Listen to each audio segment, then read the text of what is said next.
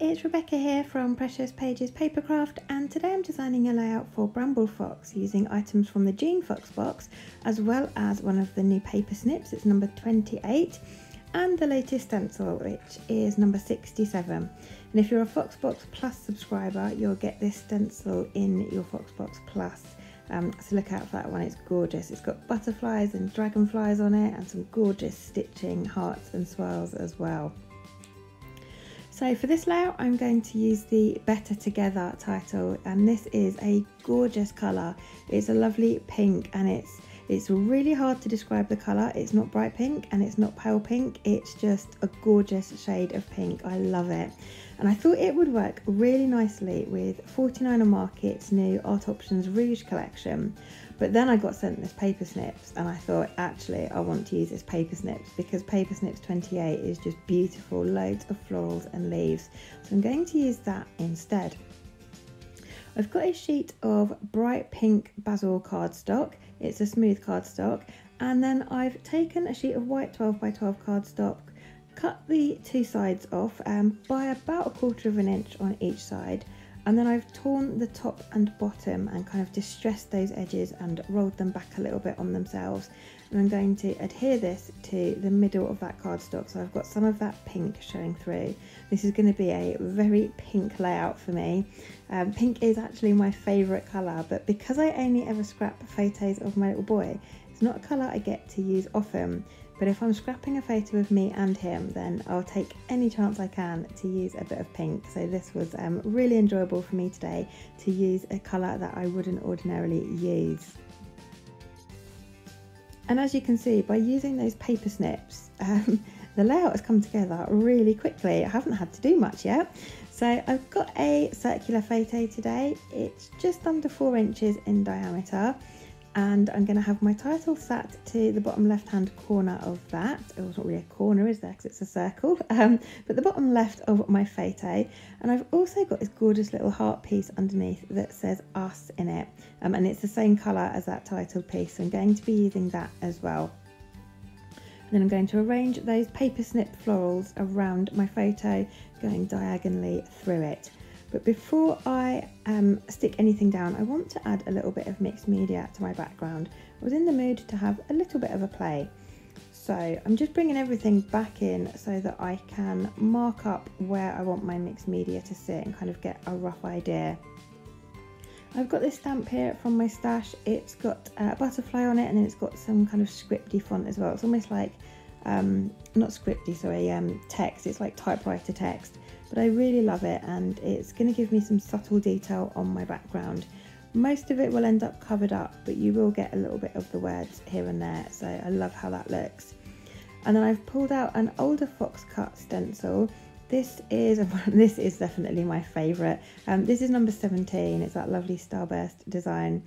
I'm just going to add a little bit of pink through that. I'm using a Distress Oxide in Picked Raspberry.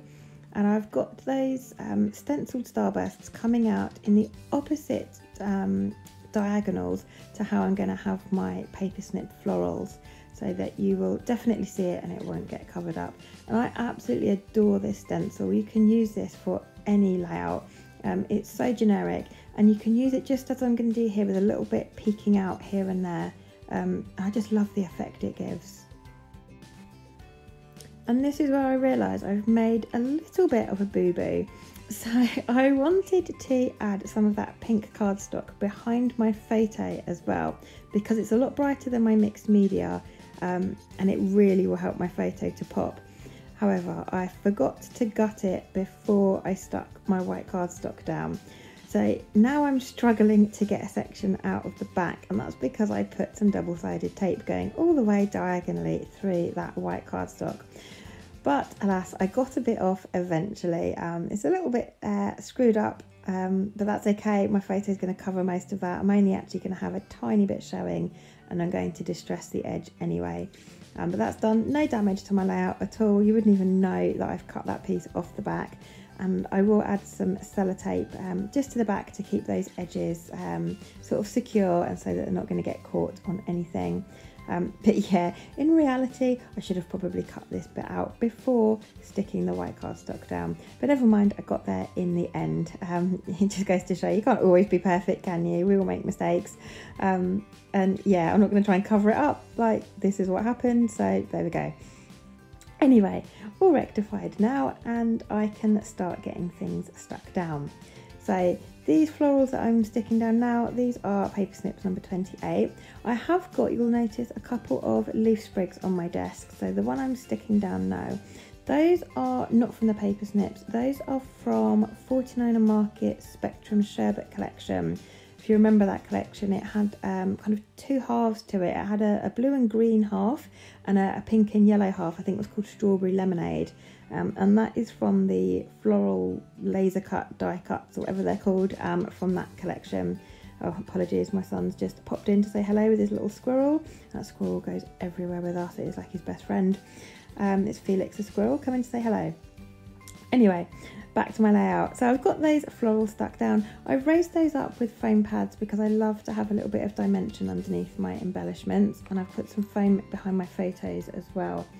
I've also brought in a couple of butterflies. Those again are from the 49er Market Spectrum Sherbet collection, and I've stuck the bodies down flat with my glossy accents, and I've left the wings flapping free so they can be sort of bent up and it looks like the butterflies have just landed on the page.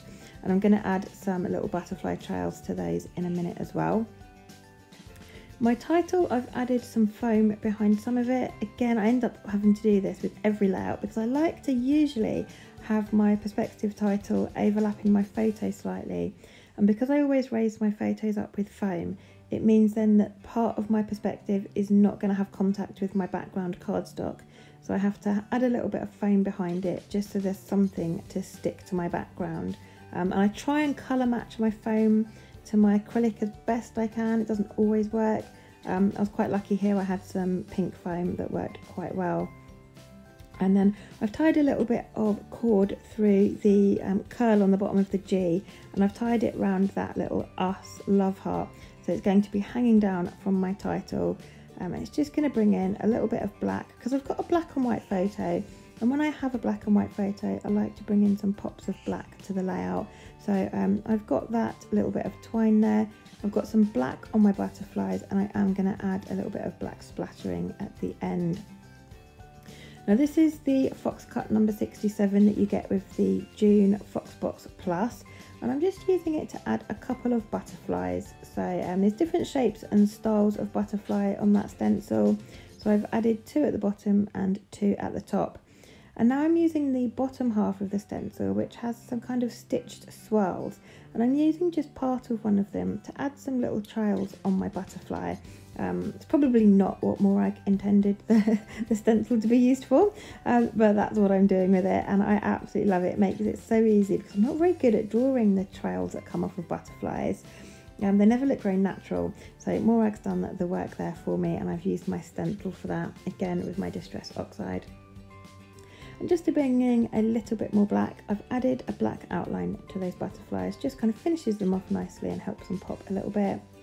And now I'm going to add some black splatters to my background, and I'm using a watered down acrylic paint for this. It's just a cheap paint from Hobbycraft. I think it's about £1.50 a bottle, and it lasts me forever because I only ever use it for splatters. So just watered that down on some of my Bramble Fox packaging and added some splatters with a paintbrush. And I pretty much think that's me finished. Oh yes, I do add some doodling just to those 2 edges. They felt a little bit unfinished. So although they're distressed, I've just brought in a black marker and added some doodled lines down there just to bring in a bit more black and finish that off. And now that is me done. So thank you very much for joining me. I hope you've enjoyed this layout and the process, and it gives you some inspiration. These products can be found in the June Fox box, and that Paper Snips will be in the store separately. It's not the Paper Snips that come with the June Fox box. There's another one in that, but that one will be added to the store shortly. But thanks again for joining me. I'll leave some links in the some links in the description box for you below to our shop, our Foxbox sign up page, and our Bramble Fox Friends Facebook group. And I've got a few more close-ups coming up for you. But thanks again, and I'll see you next time.